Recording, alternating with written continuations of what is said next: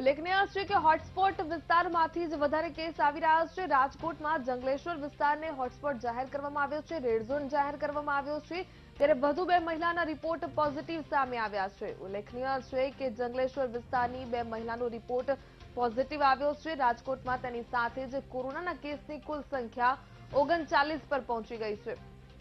સંવાદદાતા ગૌતમ ભીડા જોડાઈ ગયા છે।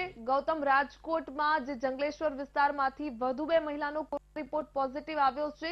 જંગલેશ્વર વિસ્તારને જે રેડ ઝોન જાહેર કરવામાં આવ્યો છે ને ત્યાંથી જ વધુ કેસીસ સામે આવી રહ્યા છે।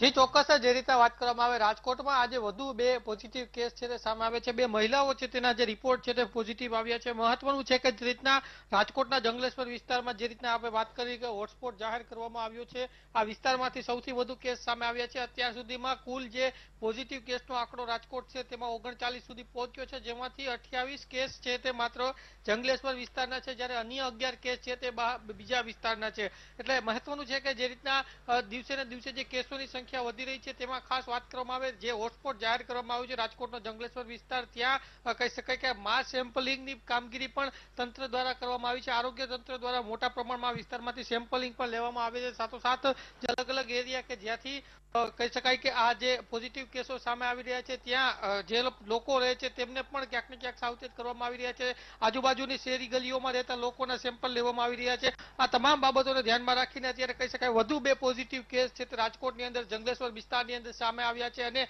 હાલ કુલ આંકડો રાજકોટની અંદર 39 સુધી પહોંચી ગયો છે, જેમાંથી માત્ર કહી શકાય કે 11 કેસો બહારના છે, બાકી 28 કેસો છે તે માત્ર એક જંગલેશ્વર વિસ્તારના છે।